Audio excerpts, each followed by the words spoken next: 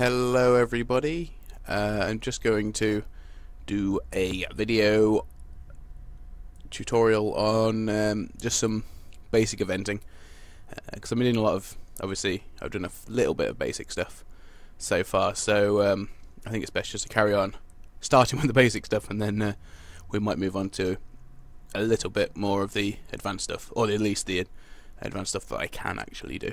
But we'll have to see.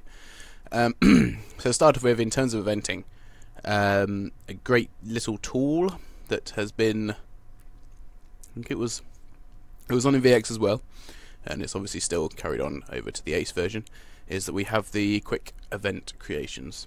Now these are obviously very useful. You can see the shortcuts there if you wanted to do it like that.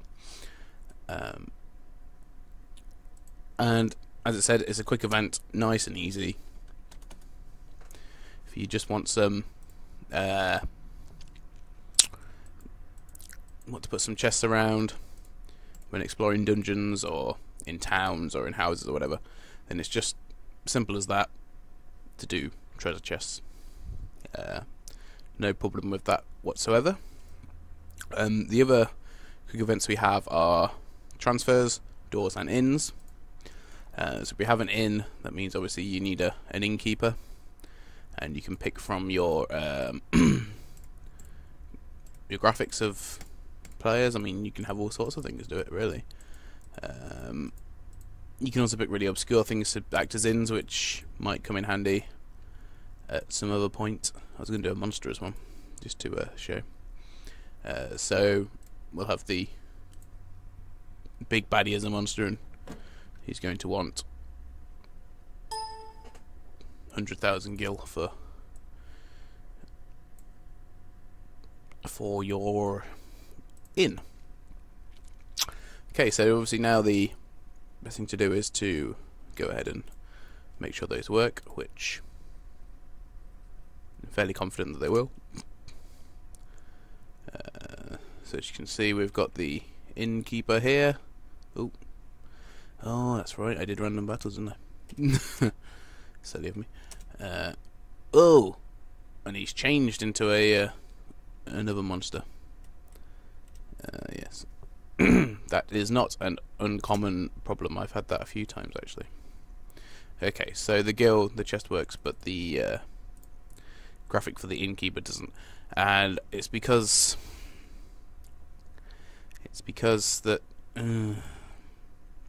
because when you pick a normal sprite, obviously there's lots more.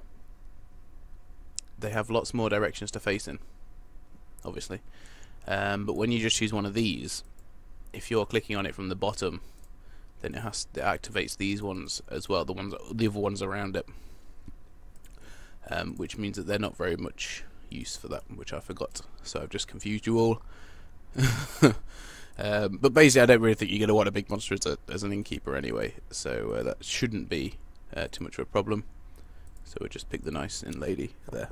And as you can see, this is the event page, so it is already done for you, and it does let you change all sorts of different things obviously about it. You can change the amount of gold there, and you can change what happens.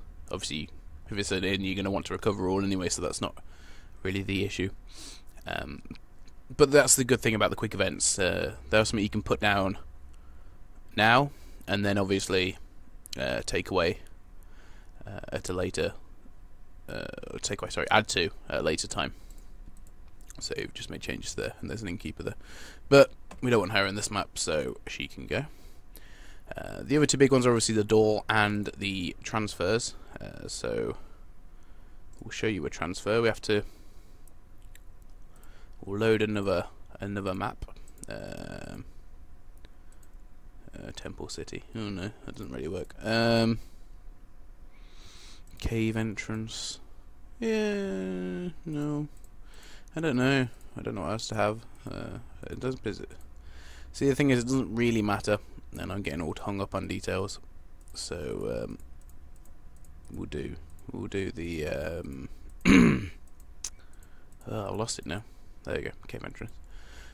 So this is another sample map. Obviously, it's a very nice looking map as well, I have to say. Lots of potential for various treasure chests and extra baddies and events and stuff, so it's quite good. It's quite a nice map. So in order to do your transfer, you need to be in the event mode to start with, which I've left out. You've got event, map, and region. They're all different things. Obviously, map is to make edits to the map. Event is to do your events, and region is, well, we will come to that later. It's a little bit more complicated. So just do a transfer. We'll have transfer here. So you have your destination, which is going to be your cave entrance, and you're going to want to do it. Normally, the best way to do it is one above where you want them to come out. Purely because if the player wants to go straight back down, they can just go straight back into the previous map. Whereas if they started here, they'd have to go up and then back down to get up. But it really does depend on your preference. Direction, retain. Well, as soon as the map goes back up, you're going to want to change direction up. But once again, that's totally up to you. So there would be your transfer from one to the other. And then you would have to also do the same on this side, if you want the characters to be able to go back, obviously. So you go quick event again, transfer, and you select the destination as the point above. And the great thing about it is you can see where there already are events, so you know that there's an event there, which is obviously your transfer. So nice and easy there. Retain direction. Once again, you're probably going to want up. So now the two maps are linked together. And just as an added demonstration, I'm going to show, hopefully assuming this works, we'll do the door as well. Normally used for other things, but oh well, never mind. Yeah, that'll do. We'll just make that. I don't know where to make that and go back. Well, we'll put it back. Put it back to the start up here. So we'll do a whole circle round. So now you're just going to want to check, obviously, that works, which it will do.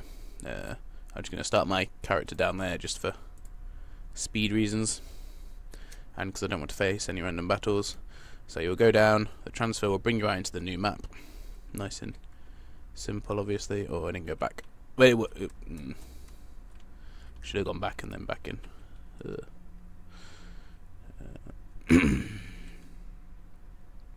So obviously you're back in the skirmish map, and then back out the cave map, which I haven't named, which we'll do at another point, and just traverse the terrain here. And then this is where we get to obviously the cave entrance, which we've put a nice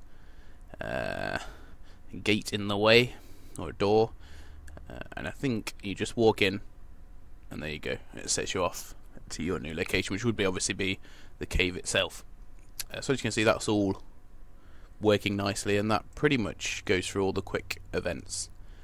My next one will probably, unless I get a request, obviously, the next one will probably be on just the event page and talking through it as best as I can, because as I say, it's not always the easiest thing to do, but the quick events will help you a lot along the way, and they're always worth doing, especially if it's something you're going to come back and beef out later.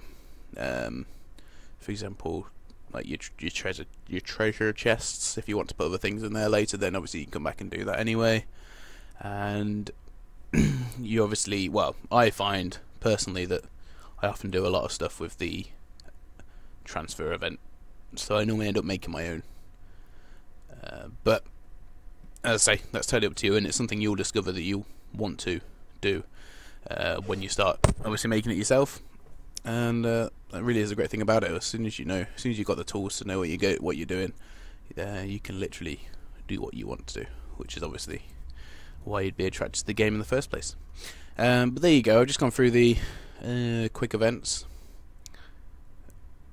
the transfer the door and the treasure chest in the inn, and yeah, that about covers it really. So they all do work, assuming that you pick the right graphics for it. And so I'll see you next time, and hope you've enjoyed it.